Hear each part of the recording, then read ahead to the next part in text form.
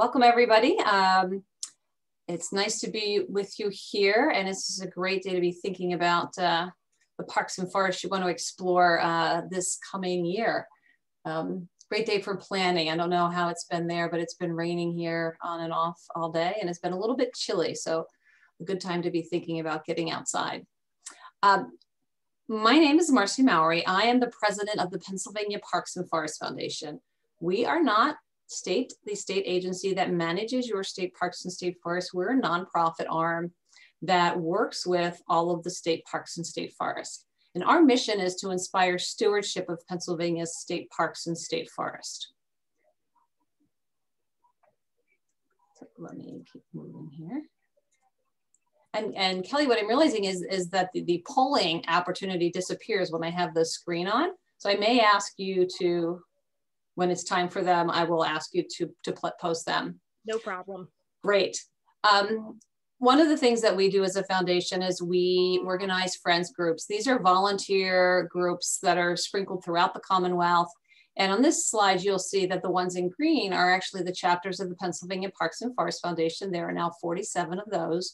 And the ones are in blue are independent friends groups. So these are volunteers like yourself that are engaged in stewarding the state park or state forest with which they have a relationship. And we're fortunate in Pennsylvania. We have a vast network of parks and forests.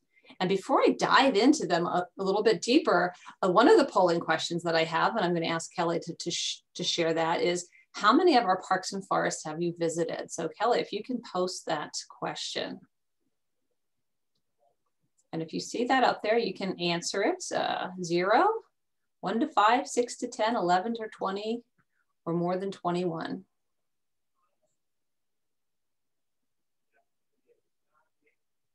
All right, we'll give you a couple more seconds here.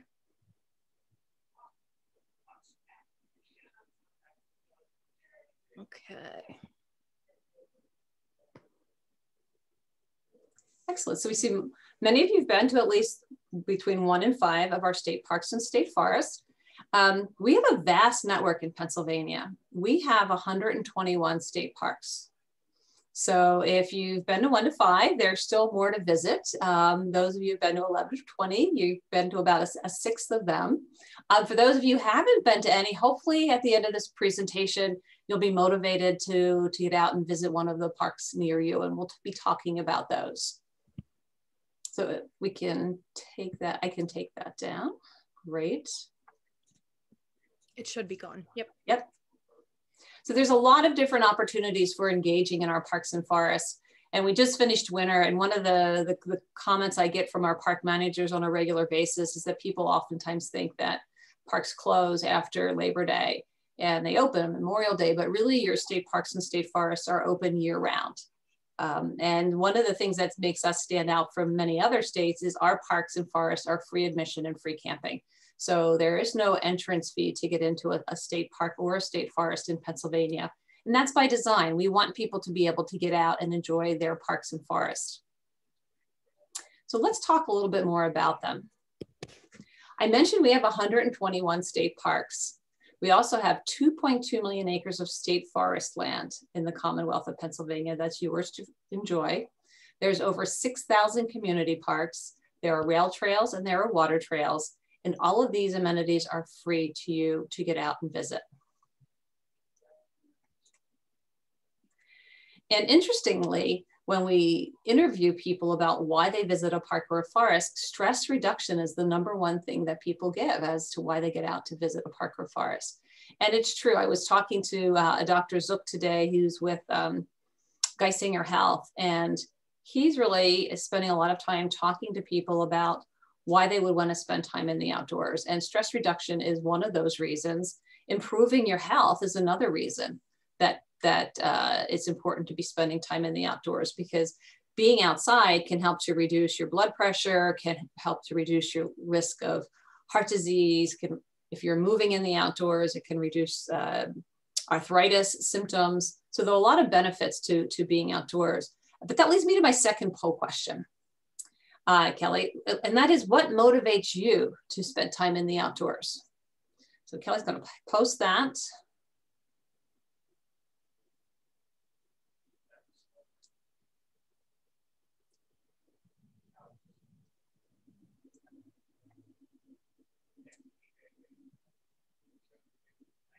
It's fun to watch. They're jumping all over the place. It is fun, isn't it? All right, we've got about 62% of you voting. Let's see if we can get to 70. Oh, there's 70. All right, last chance. All right, here's our results. Here we go. Well, exercise is in the lead. It's not in the lead by much. Spending time with family and friends is up there, relieving stress and improving the overall health. And during the pandemic, we really saw this. We had a 26% growth in visitors to our parks and forests. 26% to parks alone meant that we went from about 37 million visitors in 2019 to over 45 million visitors in 2021. That's tremendous growth. And my husband and I, we serve as campground hosts on the weekends. He during the week, he's retired. I go out on the weekends, and we found that one of the major reasons people were coming out was that it was a safe place to connect with family and friends. And people were out there engaging in the outdoors, getting their exercise, but more importantly, they were connecting with people they hadn't been able to spend time with during the pandemic. Well, the #1 form of recreation in Pennsylvania is walking. Really easy to do. You don't need any special equipment, and you can do it just by walking out your door. But you have some opportunities to explore beyond your door where you live in Royersford. But let's talk a little bit about the benefits of walking. The benefits of walking are a lot like some of the benefits we just talked about a minute ago. It helps control your sugar levels if you have diabetes, helps to manage high blood pressure, helps to strengthen your bones as a weight-bearing exercise. It improves your circulation. It reduces stress. If you're outside, it's exposing you to vitamin D, which your body needs that it can make from the sunlight. It can help to improve your quality of sleep, reduce the risk of pain related to arthritis. So there are a lot of benefits of just everyday walking. And I recently came across a new form of walking called Nordic walking. And I just bought some poles. It's kind of like Nordic or cross-country skiing without the skis. And I haven't perfected it yet. I've had a lot of people come up to me and say, "What are you doing?" Because I look a little silly, but I'm hoping to master it. And it uses the trekking poles that reduces some of the stress on your knees and moves it so that 90% of your muscles are working as part of your walking regime. So one of the places I believe that's closest to you is Evansburg State Park. And there are a lot of opportunities for walking there, and maybe some of you do. Boardwalks, trails, a little bit further afield, but oops, let's keep going. These came in, is French Creek State Park. And I put this picture in. This is actually my nephew, who was a reluctant walker. But if I would take him disc golfing at any of the disc golf courses we have across the Commonwealth, he would get out there and he would walk for hours. But to him, he was playing disc golf. He wasn't walking. But in actuality, for me, he was walking. But there are some amazing places to walk at French Creek State Park, which is where the disc golf course is. And walking isn't the only thing that you can do in our state parks and state forests. You know, they inspire photography.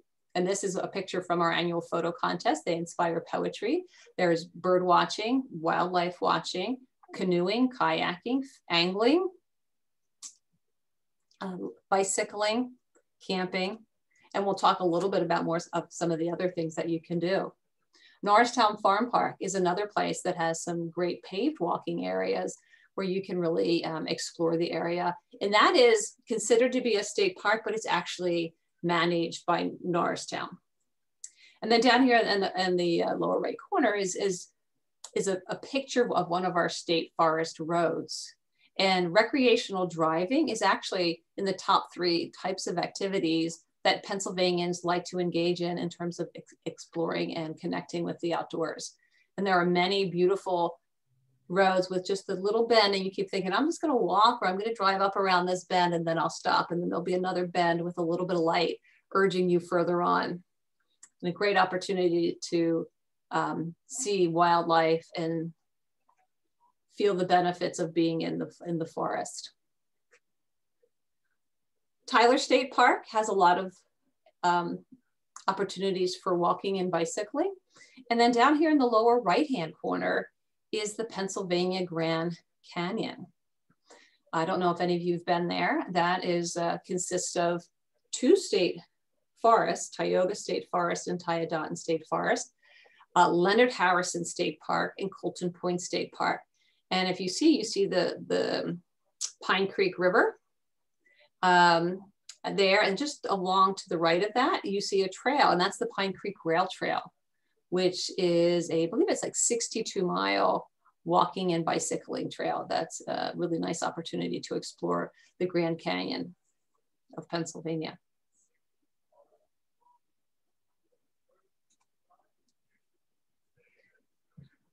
I like this quote by Brene Brown, and I don't know if you've read any of her books. I'm sure the library has some of them. And one of the things that she says is that it takes courage to say yes to rest and play in a culture where exhaustion is seen as a status symbol.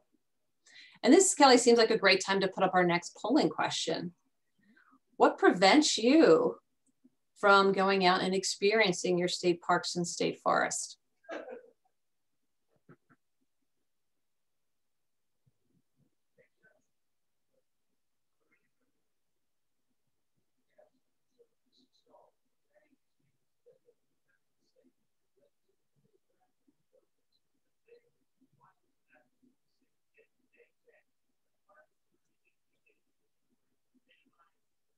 We're just at about 62%. Let's see if we can hit, oh, there's 70. There's 70. Excellent. Excellent. So lack of time, that's a very common reason that people give for not experiencing a state park or state forest. Maybe we can touch on ways to address that, because we're fortunate in Pennsylvania that we have a state park within 25 miles of every resident of the Commonwealth. And that was by design. Maurice Goddard is considered to be the father of the Pennsylvania park system. And he wanted to place a state park within 25 miles of every resident. And he did that because he knew it was beneficial for people to spend time in the outdoors. We also have state forests spread throughout the Commonwealth. Even in southeastern Pennsylvania, there is the William Penn Forest District, where there are, I believe now, 9 tracts of land that they hold that are easy and free to explore.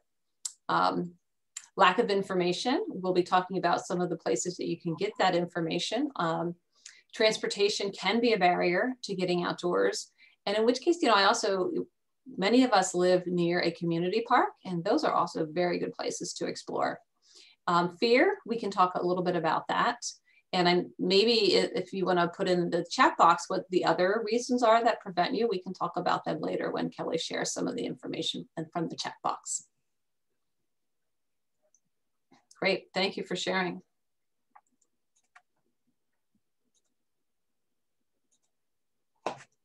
Well, we do recommend play. Play is a lot of fun, and play is important no matter how old we are or how young we are at heart. And this is on the Laurel Highlands hiking trail, which I've never snowshoed. I do like to snowshoe, but it's a wonderful backpacking trail and cross-country skiing trail in Somerset and Cambria counties. So let's talk about finding new places, because there are a lot of opportunities, and maybe you'd like to explore farther afield than your local state parks or your community parks. This picture is taken at Heiner View State Park. Heiner View State Park is in Clinton County, and that water body you see behind the pictures, the people, is the western branch of the Susquehanna River. And Heiner View is a Civilian Conservation Corps era park. It's basically known for its view, and for the Intrepid, it is also a hang gliding launch. And if you're up there on a good day, you might catch people hang gliding off of the launch. We have other really unique places to see. We have an elk herd in Pennsylvania, and that is not something that everybody knows. The elk are in the section of Pennsylvania that we call the PA Wilds. It's everything north of Route 80, west of the Pennsylvania Grand Canyon, and east of about Clearfield. But it's a fairly large elk herd, and there are opportunities for visiting the elk, particularly during September and early October when they're in the rut. There is a visitor center, the Elk Country Visitor Center, where you can go and learn more about the elk and their habits. We have an international dark sky park in Pennsylvania, which is Cherry Springs State Park. That is in Potter County. It is some of the darkest skies east of the Mississippi River. And people come from all over the world to see the Milky Way and constellations that you don't typically see when you're in an area where there's light pollution. I live in the Harrisburg area, and we don't see nearly the same amount of stars as if you go to where you don't have that light pollution. And Cherry Springs is a destination park in the Commonwealth. And then we also have over here on the left is a little bit of a waterfall, which is Ricketts Glen State Park. Now, Ricketts Glen is, I believe it's not Sullivan County, but it's just west of Wilkes-Barre. It has 26 named waterfalls, and it was actually slated to be a national park. It is that beautiful. And when World War II broke out, there wasn't enough funding to purchase it for a national park system, so Pennsylvania made it a state park. So just some very unique opportunities right here in Pennsylvania. So if you're looking for information, one of the places that you can find it is on our website. And we're going to share these URLs with you after the program. But on our website, we have our newsletter, which will give you ideas of places to go. We've produced a couple of pocket travel guides, and we've explored, we produced what's called Explore Near flyers. And I'm going to show you one of those right now. The Explore Near flyer were put together because when we talk to people, some people are intimidated about visiting a state park or state forest, or when you get to a park or forest, where do you start if you've not been there before? And so what we did is when we're doing programs, we would say, you know, okay, we're doing a program in Carlisle. What things can people do, you know, within 30 miles of Carlisle? And then we put down some of our ideas of places that you can explore. And we have these for places all over Pennsylvania. So if you go onto our website, you can download these and they'll give you some ideas of where to start. And so here's the Explore Near Carlisle. You know, it might suggest that you go to Pine Grove Furnace State Park. And Pine Grove Furnace is known for its beaches. As you can see there in the background, it's known for fishing. It's known for its history. And it's also surrounded by the Michaud State Forest, which also has a lot of history, including a Civilian Conservation Corps camp that was also a prisoner of war camp during World War II. And there's a self-guided walking tour there. So if you like history, we have that in our state parks and state forests as well. The other thing that we have on that website are some fact sheets on if you're thinking about trying a new type of outdoor activity. And in this example, we give cross-country skiing. So we'll say, okay, if you're thinking about cross-country skiing, maybe not the best example now as that we're getting into summer, here are some things that you need to think about. Here's how to get started. And we'd also say, here are some places that you can go. And one of the things that we've been doing in some of the parts of Pennsylvania where we have more regular amounts of snow, we've purchased some cross-country skis, such as at Susquehannock State Forest, where you can actually go and you can borrow skis and try it out before you invest in it.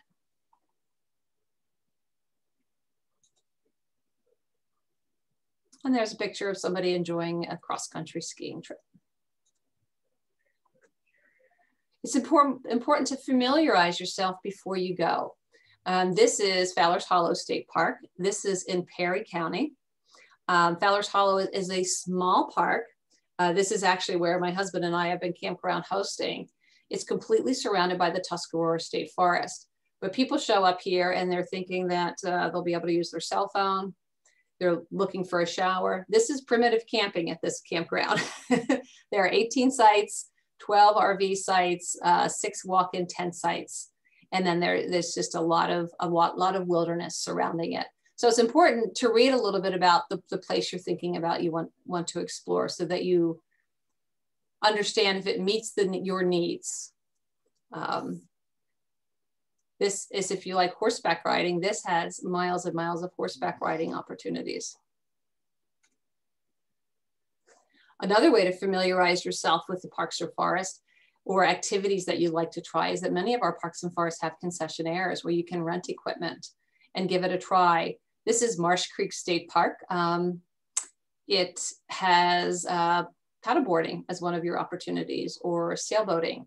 So, and kayaking and canoeing. But if you're thinking that paddleboarding might be something that you want to try, go and rent one. Have them give you some tips. Try it out before you make the investment.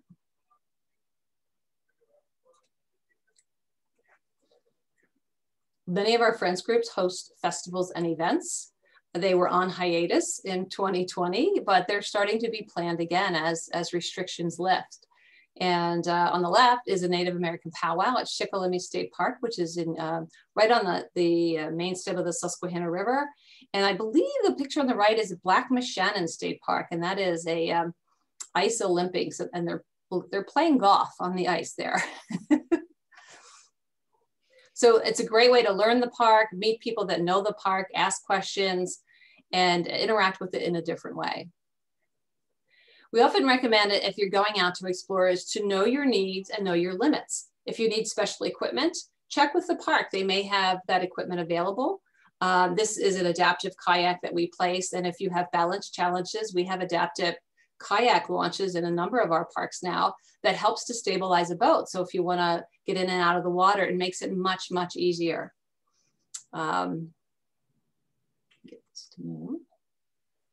Perhaps you are looking for something more adventurous like mountain biking. You know, there are those opportunities, but there are very different levels of mountain biking. So, you know what your challenge is. I do not do fire towers. And there are a couple of places with fire towers. This is at Cook Forest State Park where it's open to the public. You can walk to the top. You will never see me at the top of a fire tower. That's my limitation. I'm happy to stand on the edge of a cliff and look down. I'm happy to climb, but I do not do fire towers. This is at Ohiopyle State Park. I love to whitewater raft and whitewater kayak, but this is beyond my limits. And so, you know, we saw last year people taking risks that maybe they needed a little bit more experience to do.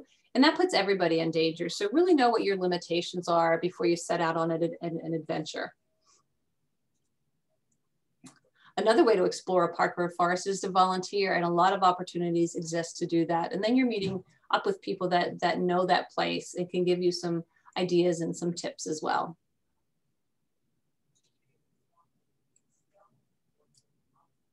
So we had fear as one of the concerns, and there are some steps that you can take to reduce your risk when you're spending time in the outdoors. And one of those is to not go alone.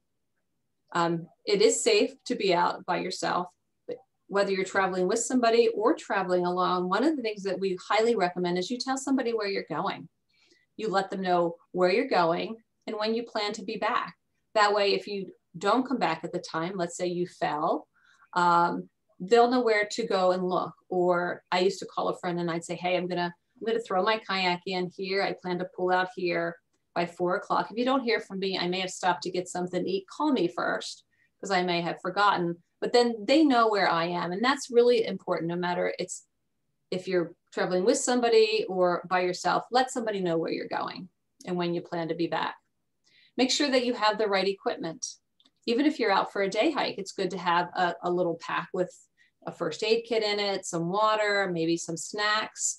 Have the equipment that you need for the job that you're doing or the activity that you're doing. Always good to have a first aid kit. And always, no matter what time of year it is, make sure that you stay hydrated. Because even in the winter, you can get dehydrated. And when you're dehydrated, you start making bad decisions, or you can start to stumble. And simple as staying, I went and got a glass of water before the program started, because even if you're sitting at home, it's very important to stay hydrated. If you're setting up camp, it's so much easier to set up camp if it's not dark. And always keep an eye out for the weather. I don't know if you got the storm we got here yesterday. We had the most unusual thunderstorm, and it sounded like an old, like a 1930s radio show where they're faking thunder, where they're like bouncing sheets of metal. It's just the most unusual storm. And I was thinking to myself, I'm glad I'm not out in that. But keep an eye on the weather, because it can change pretty quickly. there's a philosophy of spending time in the outdoors called leave no trace. And you may have heard this, because one of the things that we say is take only pictures, leave only footprints. And one of the things that we found during the pandemic is with the uptick in visitors, there was an increase in the volume of litter that was left behind. So we really try to encourage people to make sure that anything that you take in with you, you bring back out, and that you don't take things. You don't take feathers that you find on the ground, birds' nests, plants that you pick. You take only the pictures and the memories of your experience. Another part of the leave no trace is to not disturb wildlife. And we have a wide variety of wildlife in our parks and forests, whether from the cute little chipmunk up to some of the raptors that we've reintroduced. But if you find that your actions are disturbing them, for in this case, if you're getting too close to some raptors, the osprey with your kayak, back up and don't disturb them. Enjoy them from a distance, because there's a lot that you can see and learn just by sitting quietly and observing wildlife.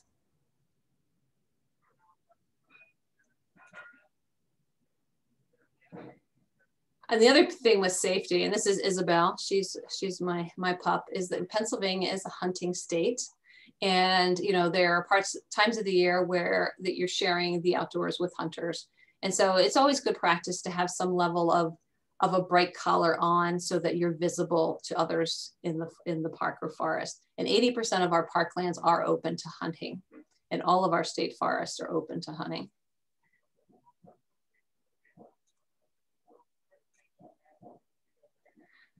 So this is a map of our parks and forests. There are 20 forest districts that comprise your 2.2 million acres.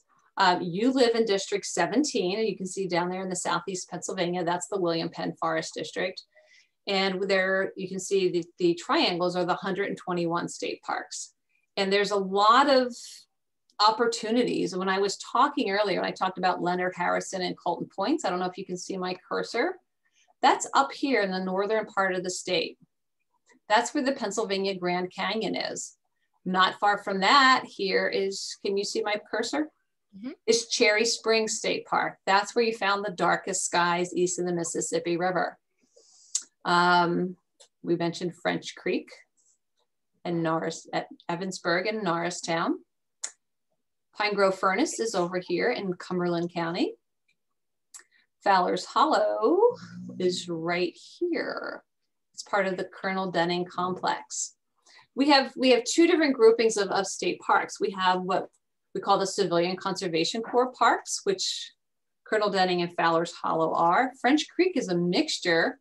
It was originally built by the Civilian Conservation Corps. And if you don't understand what that is when I say it, this was back in the 1930s to the 1940s. These were young men ages 17 to 24 who were out of work, and they were given jobs helping to rebuild the natural environment of Pennsylvania. So they built a lot of our state parks. They built a lot of our state forests. They built trails, dams. They replanted the trees. They fought wildfires. So those are our older parks. And then we have what we call the Goddard era parks. And Nakamixon State Park would be a Goddard era park. And many of these have very large lakes, because Maurice Goddard said that a state park without a lake is like apple pie without cheddar cheese. So try it sometime. It's actually quite good. So it really has, that's one of the defining characteristics. But French Creek is both a Goddard Park and a CCC era park. Ohio Pile, which is where you saw the whitewater rafter, whitewater kayaker, that's all the way over here. And it's known for its fast moving waters. It's also part of the Great Allegheny Passage, which is a rail trail, if you like to bicycle, that goes all the way from Point State Park in Pittsburgh down into Maryland. It connects to the C&O Canal and goes all the way to Washington, D.C. So it's a very long trail. And then Presque Isle State Park is our only inland beach. Okay. One of the tools that we have for helping to explore our parks and forests is the Pennsylvania State Park and State Forest Passport. And this is a book that lists all 121 state parks in the 20 forest districts and gives you a little bit of information about them. And then when you visit, you can stamp it. In addition to that, we have it grouped thematically. So if you're an angler and you like to fish, these are the places we recommend fishing.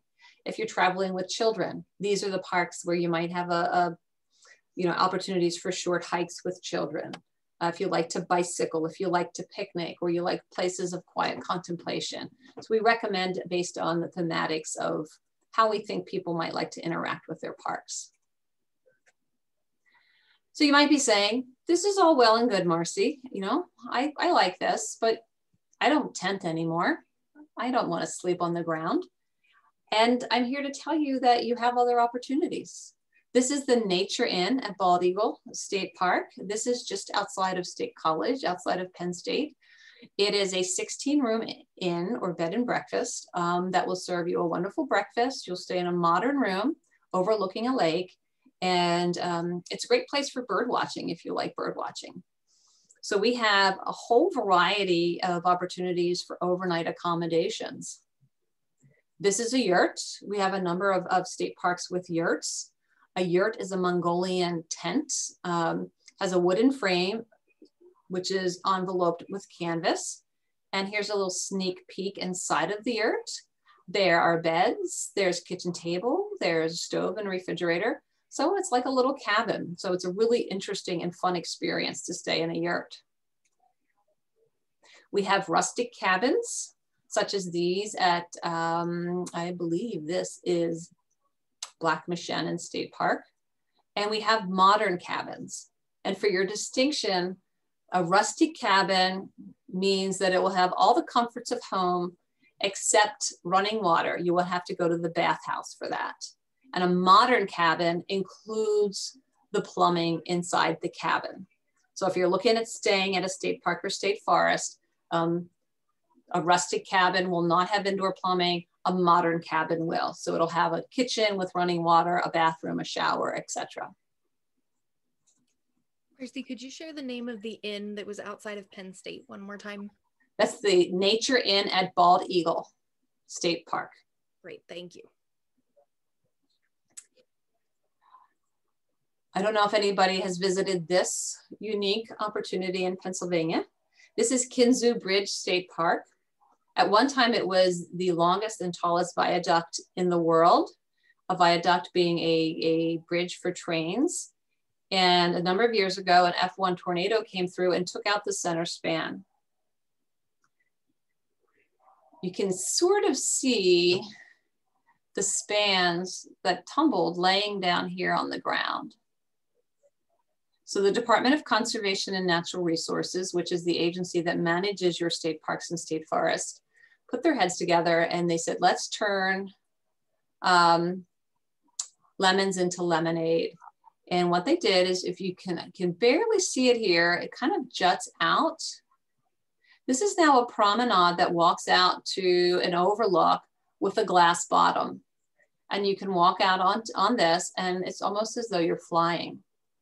So you get a beautiful view of the Kinzua Valley. There's a wonderful visitor center here with this experience. And then there's also the opportunity to walk out on the skywalk. I was there recently in March, a lot of activity going on. 2 years ago when I was there, there were visitors from South Carolina who drove up because they had heard about this experience. So it's become very popular, particularly in the fall when the leaves are changing, because think about the view that you could get of the leaves standing on that skywalk. I mentioned Presque Isle as our inland beach. This is Presque Isle State Park, which is a peninsula into Lake Erie. Great place, and not too far from Presque Isle is Erie Bluffs State Park, which is one of the largest undeveloped stretches of the Erie coastline. So it's almost like stepping back in time and getting a glimpse of what the coastline would have looked like before the buildings were placed. This is Susquehannock State Forest, and I just love this picture, in part because it reminds me of awe, AWE. And when we can have moments of awe, researchers have found that it increases our creativity and it reduces our stress. And even if you're not sitting there on that bench watching that sunset, looking at that picture and imagining yourself sitting on that bench, watching that sunset, could have the same health benefits. And I find that when I actually have this picture hanging up in my office, at my office, not my home office. And when I find that I'm getting stressed, all I have to do is look at this picture and I feel a little bit better. This is Hickory Run State Park. I don't know if anybody has visited this. This is up in the Poconos. It's known for its boulder field. And, you know, people like to visit this geologic wonder. It's a national natural landmark. Some people like to explore it and some people just like to sunbathe on it. So that's a quick overview. What I'd like to do, I find it much easier to answer questions than to think about all the information that you might like to glean. So if you'd like to post some questions or if you'd like to share some of your concerns and we can talk about those as well, I am happy to do that. Speak to those. One of the comments that I did get when you were asking why people don't visit that we hadn't mentioned, one of them was that they didn't always have someone to go with. But I did notice you talking about going and volunteering, which seems like a great way to go and meet other people that also enjoy the park system. Yes, and on our website, there is a calendar, and the calendar of events will tell you what's happening at the parks nearest you or the parks that you want to explore. So there might be a lecture happening or a walk. So maybe if you've walked the trail before, you'd feel more comfortable. If walking is what you want to do, if you paddled it, if paddling is of your interest, or you can volunteer and you'll get to meet the people that are going there regularly. Oftentimes I will recreate alone. And what I do is I tend to choose places that are more popular. So that way, if I don't feel isolated, so I'll take a popular trail and I'll walk on that trail, or I'll paddle in a lake where there are a lot of other people paddling, or even camping alone. I will camp, but I will find a place. I tend to camp near families with grandchildren because they'll keep an eye out for you. Some of my little tips. And there are also hiking clubs. There are bicycling clubs. So depending on what your interest is, there might be a club that you can join that has organized opportunities. If bird watching is to your liking, there might be a bird club or an Audubon chapter. So, you know, depending on what your activity is, if you do a little research, you might find a group of people that are already engaging in it that would welcome you to be a part of their group as part of their field trips or outings. Got a couple more things coming in here on my side. Someone is concerned about people not social distancing enough, as that seems to be the case everywhere that they're going right now, especially with young children. Do you feel like that's something that the parks enable you to do? I see it from both sides. There are places where you can get your social distance. There are other trails or boat launches or places where it bottlenecks and it's difficult to social distance. So that's one of the reasons I think it's important to, we say no before you go. And there are a couple of videos on our YouTube channels that speak to this. So if you get to a park or a forest, the first thing that I recommend is picking up a map. And we oftentimes go to what we know. So if we go to a park and we know we've always heard of X trail, we're going to call it the Kelly Trail. And you get there and the Kelly Trail is packed. Is there a second trail that you can go to where you'll have just as a positive as experience, but there'll be fewer number of people? And when we talked about Pine Grove, there's a trail there. It's not the Flat Rock. It just went out of my head. Everybody goes there. Pole Steeple. Everybody goes to Pole Steeple, but there are a lot of other trail opportunities. So if people would just pick up a map first, they would find other opportunities. So sometimes you have to make your own social distancing because there are people that won't respect that desire for social distancing. And the best way to do that is to make sure that you have more than one place mapped out when you visit a park or a forest where you can go. Have a plan B. Great. And that actually goes perfectly with my next question. Someone wants to know, do you have any good resources for trail maps, maybe something good for mobile devices? Yeah. I'm gonna disturb my dog for a second here.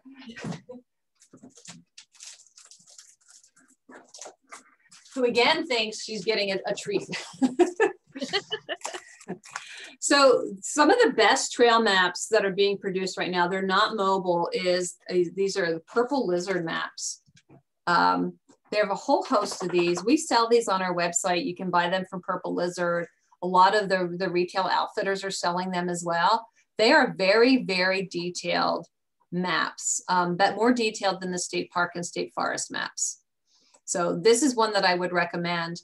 All Trails tends to be a good online piece, but in terms of an app for our parks and forests, we're not really there yet in Pennsylvania. And it's one of the things that we're exploring because we know that the technology is there. And our counterparts in Florida have an app now where it shows your car and you can, wherever you're hiking, you know where you are in relationship to where you parked. So there's a lot of technology that we can implement. We just haven't gotten to that point to implement it yet. But the visitor maps at a park, those are helpful. This is Buchanan's birthplace. They all look a little bit different, Little Pine, but then, you know, a detailed map such as the Pine Creek and the Loyal Stuff. There are a lot of different ones made by Purple Lizard maps, and they're really detailed.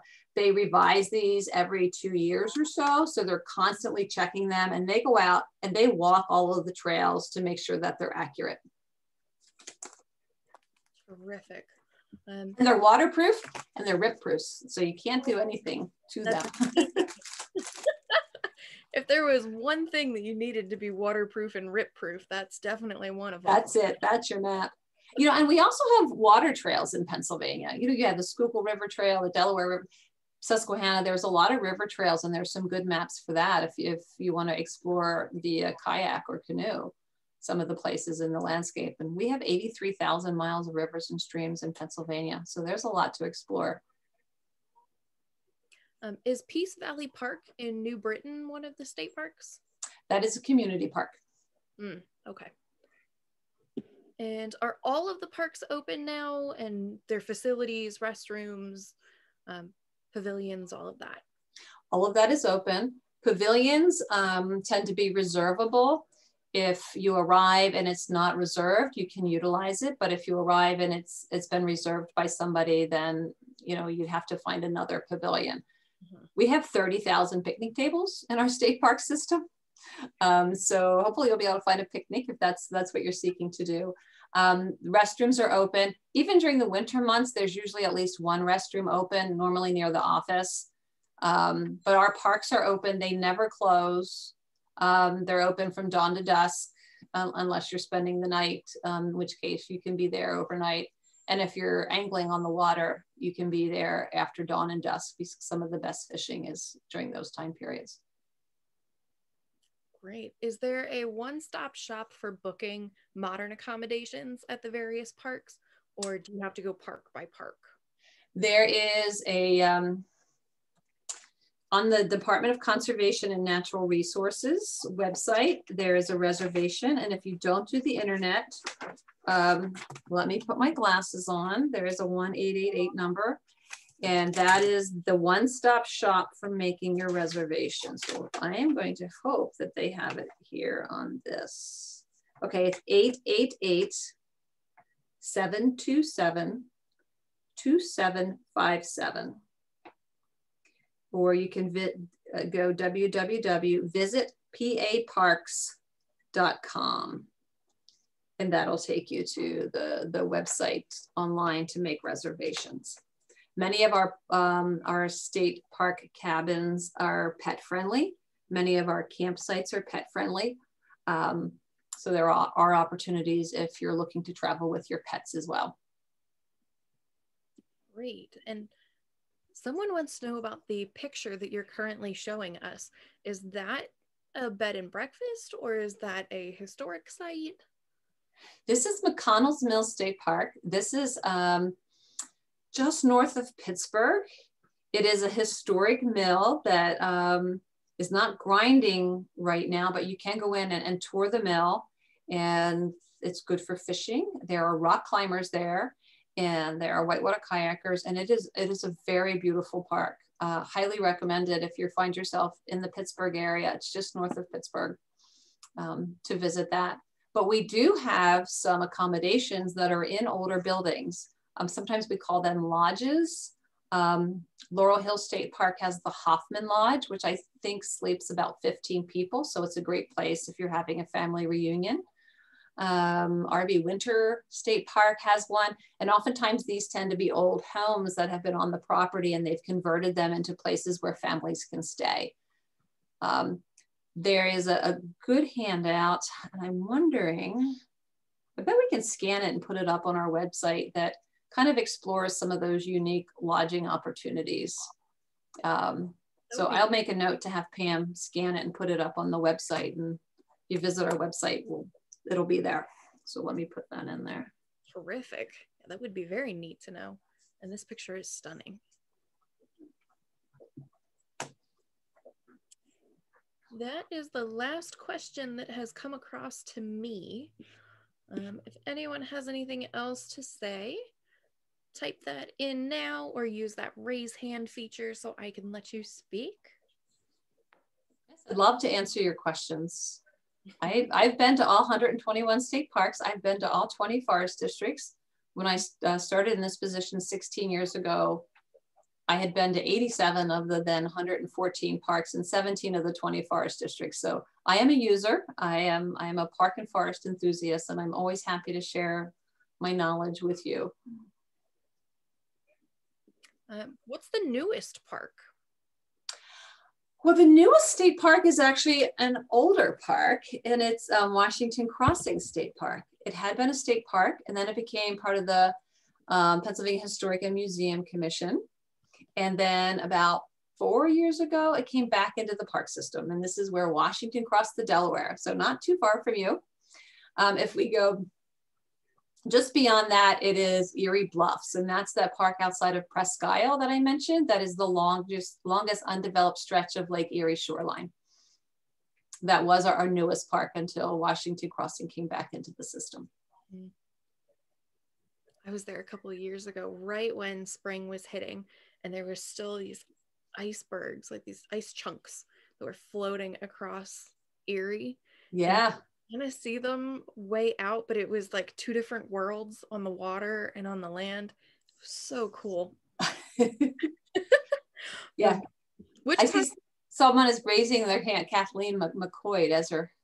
Oh, sure. Go ahead, Kathleen. Let me see if I can hit that there. For some reason, it's not showing me. Go ahead. I should be giving you permission now. Can you unmute yourself, Kathleen?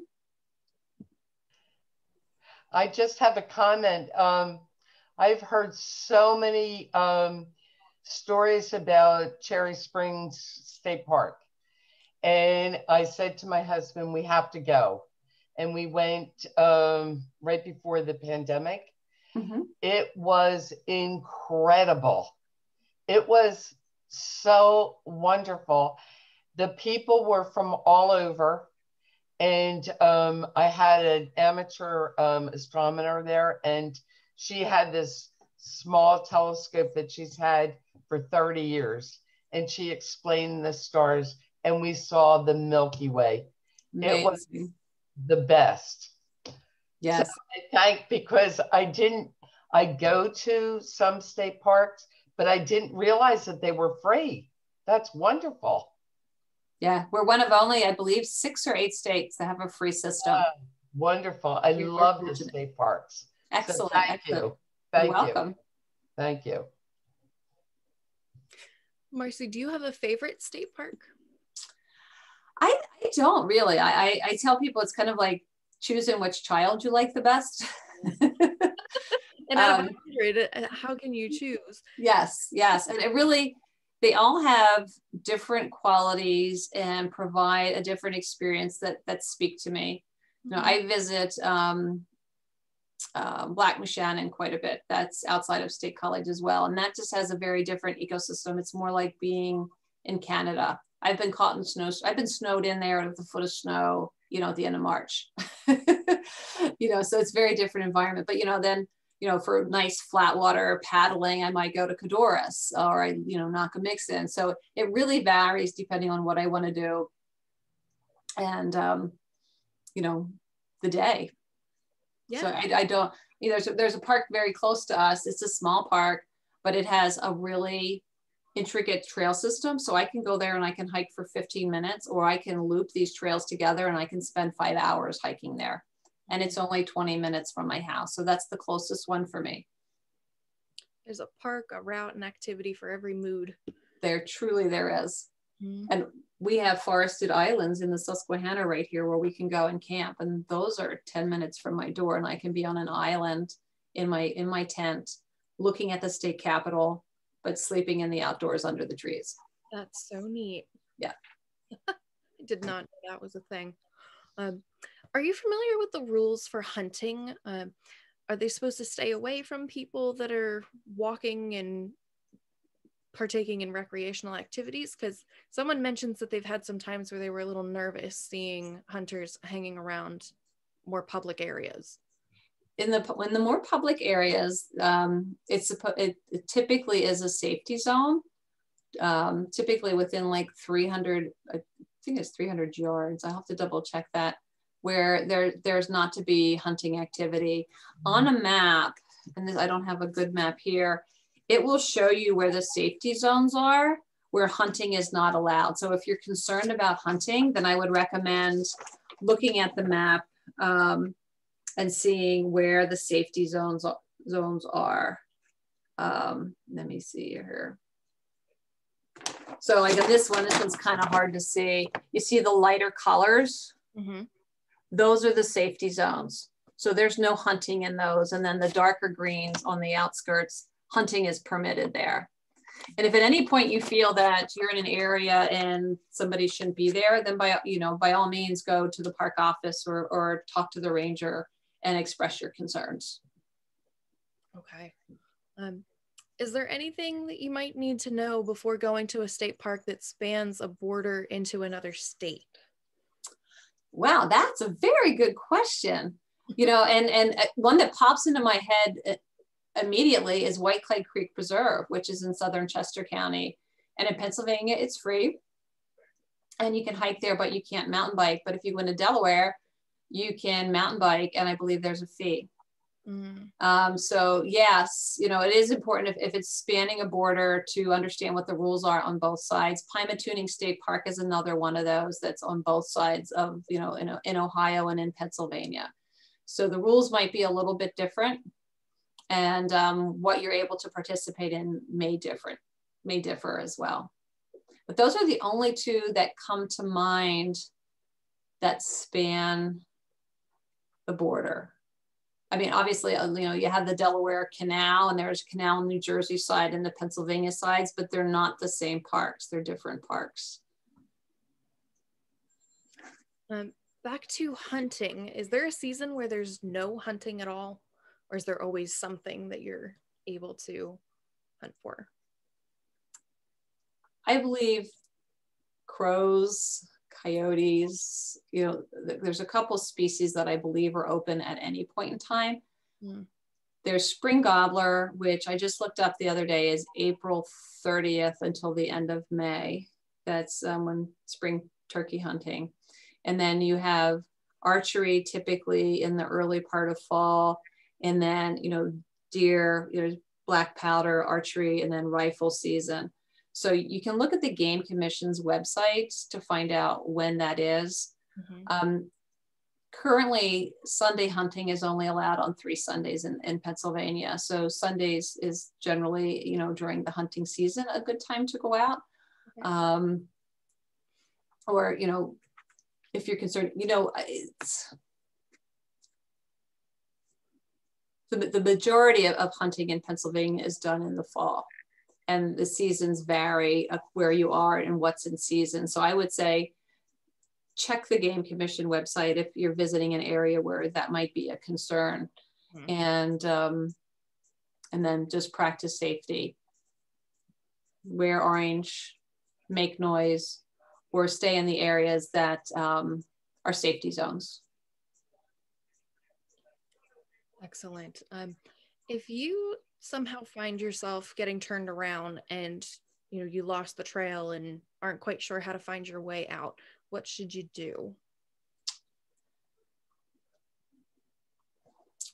Typically, if you are really lost, the best thing to do is to stop moving. Because you can, if somebody's looking for you, you make it more difficult. If you think that you've veered away a little bit, I would say, cautiously, like, get your bearings. You have a map, see if there's anything on the map that would lend itself to helping you to understand. Maybe you're looking at your map and you see that there's a big rock outcropping, and you can see the rock outcropping, and maybe that'll help you orient yourself.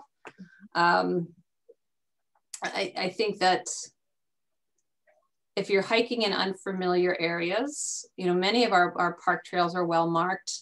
Make sure that you're following the trail. And if I say a blaze, hopefully you know what I mean. And I don't have a picture of a blaze. A blaze is a tree or a piece of wood that's painted with a slash of color, and that's an indication that you're on a given trail. And you want to keep those blazes in your vision when you're hiking, because that's going to guide you to where you need to be. Occasionally you'll end up, you might see a trail that's going off, and if you look and you don't see a blaze, that's not a designated trail, and that might then lead you astray. And I wish I had a quick, let me stop sharing this screen, and I am going to quickly look for a picture of a blaze, because I think it's important to know what one is. Let me just see here. That's not good. Hold on. Please. Here we go. Let's show this. I'm going to share again.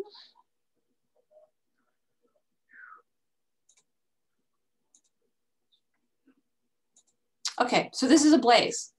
It's just a painted line on a tree, and a straight blaze means you're just following it. If a blaze is double stacked and the upper one is to the left, that means the trail turns to the left. And if a blaze is there's two of them and it's stacked to the right, that means the trail goes to the right. So a blaze is really your way of following a trail that is a designated trail.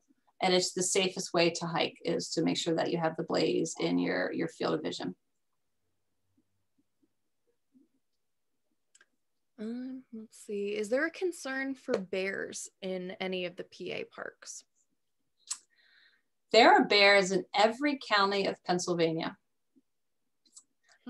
So, we had a bear near camp a week and a half ago. We didn't actually see him in the park, but we saw him on our way to the park. And if you're camping, the best way to reduce bear encounters is to keep a clean camp.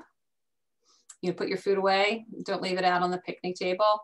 And the same thing, if you're hiking, just make noise. Most animals don't want to encounter you any more than you want to encounter them. And oftentimes, I will smell a bear, but it's very rare that I see a bear in all of my hiking. And when I say I smell a bear, they're kind of a musty smell. And you think, oh, a bear must have been through here at some point. But bear encounters are very rare. And I think if you stay on designated trails, if you make a lot of noise, they're gonna leave. The only time that there's a concern is if you encounter a bear with cubs. And then I would say, back out of the situation, make sure that you don't get in between the mother and the cubs, because then a bear will become protective. Is there a certain time of year they tend to be more aggressive? They're coming out now, and they'll be coming out with cubs now. Okay. So, and they'll be young.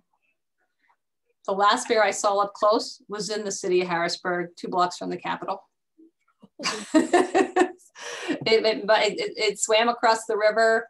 It must have been a young bear that was pushed out from the territory. And he was just confused, and he climbed up in a tree, and he cried and cried, he cried, and the game commission came and relocated him. But you know, he didn't want to be in the city any more than the people wanted him to be there. So, you know, use caution, but I also wouldn't let the fear of running into a bear keep you from spending time in the outdoors. Mm-hmm. Oh, here we go. If it's starting to get dark and you haven't still found your way out yet, then what? This actually happened a few times during impromptu hikes without maps. They're not always at every entrance, and was wondering who we could call to help to get us out. Well, that's a good question. So one thing that if you're going to be going out on a hike and you think you're going to be out toward dusk, if I'm going out for a longer hike in my day pack, I have a flashlight, I have extra water, I have snacks, I have an emergency blanket, I have a headlamp more than a flashlight. I have everything I need to be comfortable in case I can't get out. You can call 911. The thing that you need to bear in mind is that depending on where you're hiking, there may or may not be cellular reception. Mm-hmm. So you can download maps for all of our parks from online, from the Department of Conservation and Natural Resources website. So it is helpful to have a map with you. I would recommend taking a map. If you can see and you're still following the trail, you could continue if you know where you're going. But if you don't know where you're going at that point, I would probably sit down. So moral of the story is always have a map. Always have a map. Physical. Flashlight. Yep. Great advice. I think that was my last question here. So we're going to make this last call. This was a great Q&A. That was almost a half hour. You guys had some terrific questions. And Marci, you had answers to every one of them. Thank you. You're welcome. I'm not seeing anything come through here. So if you guys do have any questions, I'm sure you'll be able to find plenty of info in those links that I shared. You'll also get those in your follow-up email this evening. So be able to check that out. And other than that, wish you all the best in your gallivanting. And yeah, let's have lots of fun outdoors. Yes, and take a peek at our website. The next newsletter, we're actually going to be doing an article on recreating in bear country. So, you know, probably within 6 weeks, that'll be uploaded to our website. And so there'll be some information. Great. I'm sure there's a lot of valuable stuff in there. Yep. All right. Marci, thank you so much for coming. You're welcome. It was a great night. And thank you everybody else for coming as well. And I hope to see you next time. All right. Bye-bye. Enjoy.